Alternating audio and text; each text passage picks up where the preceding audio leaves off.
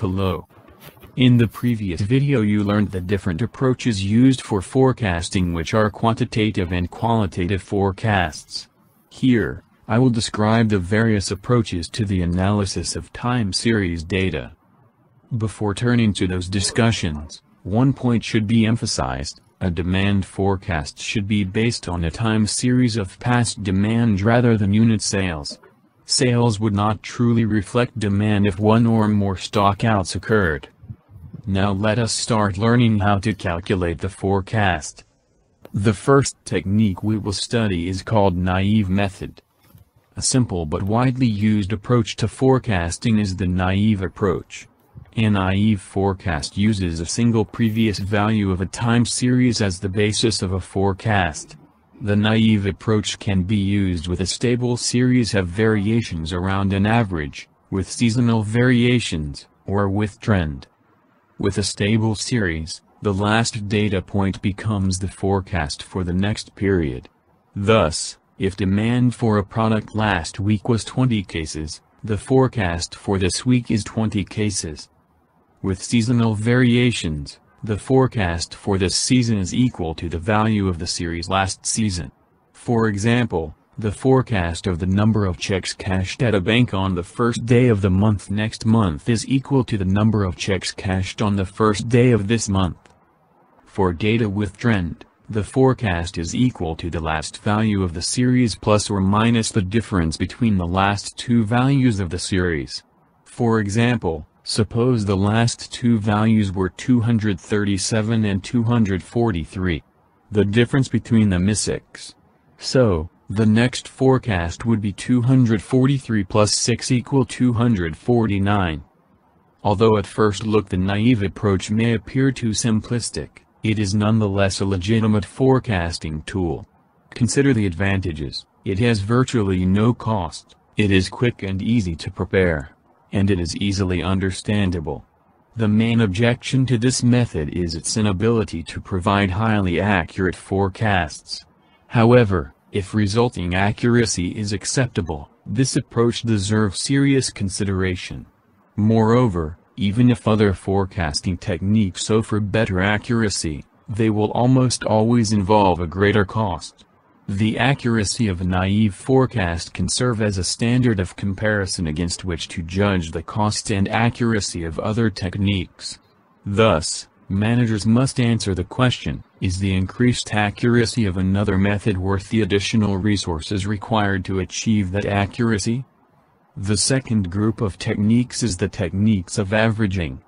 They are used when the historical data contain a certain amount of random variation that tends to vague systematic movements in the data. This randomness arises from the combined influence of many relatively unimportant factors, and it cannot be reliably predicted. Averaging techniques smooth variations in the data. Averaging techniques generate forecasts that reflect recent values of a time series. These techniques work best when a series tends to vary around an average. 3 techniques for averaging are described, which are moving average, weighted moving average, and exponential smoothing.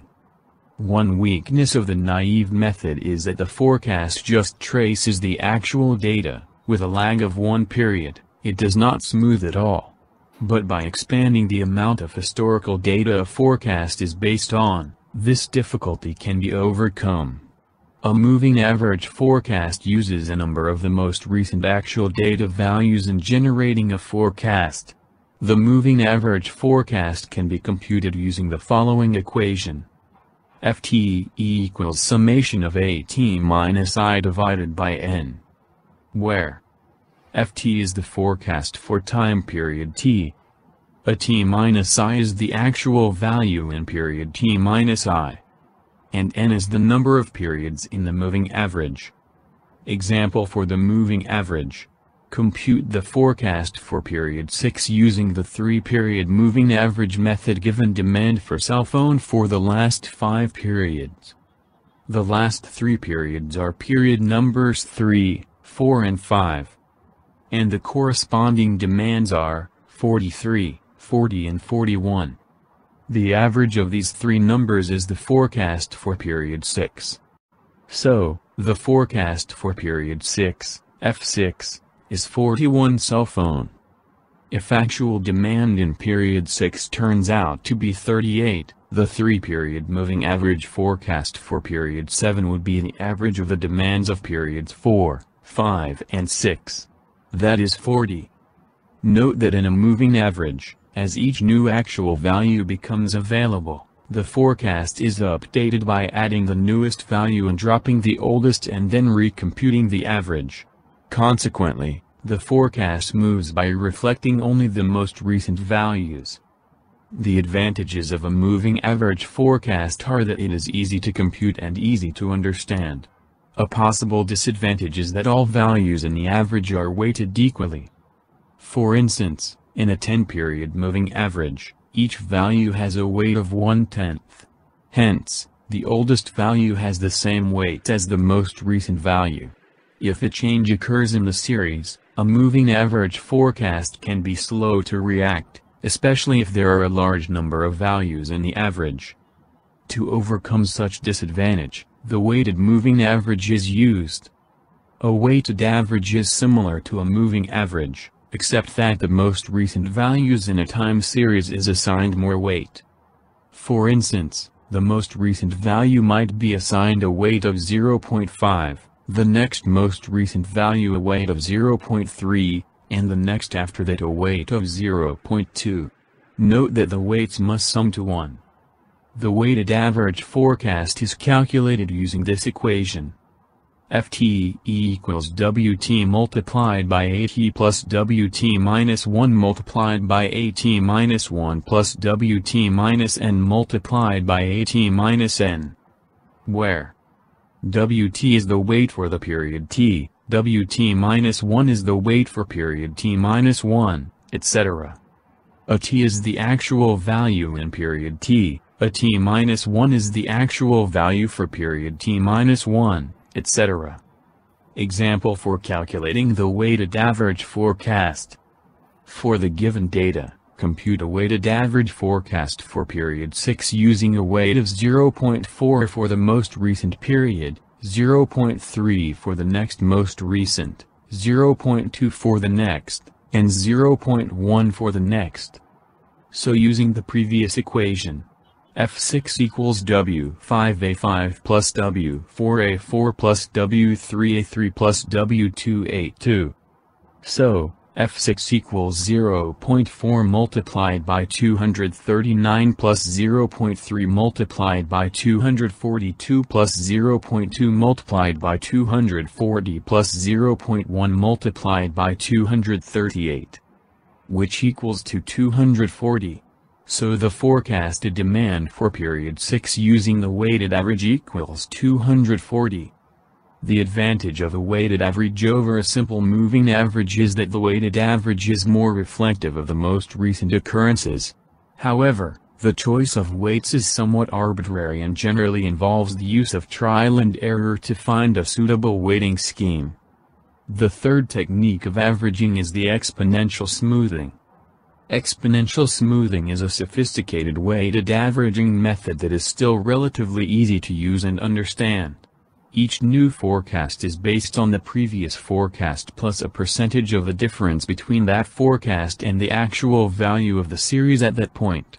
That is, next forecast equals previous forecast plus alpha multiplied by actual demand minus previous forecast, where actual demand minus previous forecast represents the forecast error and alpha is a percentage of the error.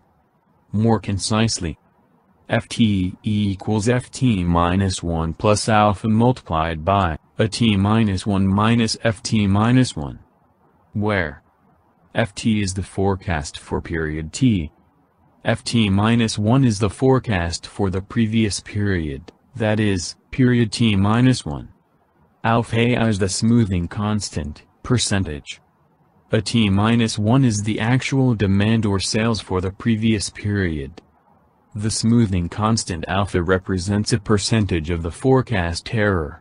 Commonly used values of alpha range from 0.05 to 0.50. Low values of alpha are used when the underlying average tends to be stable. Higher values are used when the underlying average is susceptible to change. Here is an example for the smoothing average. Suppose the previous forecast was 352 units, actual demand was 365 units, and alpha equals 0.2. The new forecast would be computed as follows. FTE equals 352 plus 0.2 multiplied by 365 minus 352 equal 354.6, which approximately equal to 355 units. Exponential smoothing should begin several periods back to enable forecasts to adjust to the data, instead of starting one period back. A number of different approaches can be used to obtain a starting forecast, such as naive approaching the average of the first several periods. In this video, naive and averaging techniques were explained as examples for the quantitative forecasting approach. The next video describes some other forecasting methods. So, keep following us and do not forget to subscribe to be notified with the new videos. Goodbye.